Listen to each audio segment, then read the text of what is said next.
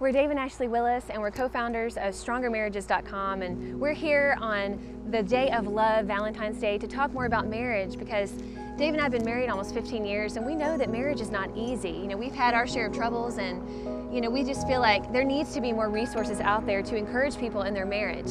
And there is hope, and we want to spread the hope by doing things like the 20 billboards that we put around Jacksonville and beyond in Florida, so that people can learn more about how to have a stronger marriage.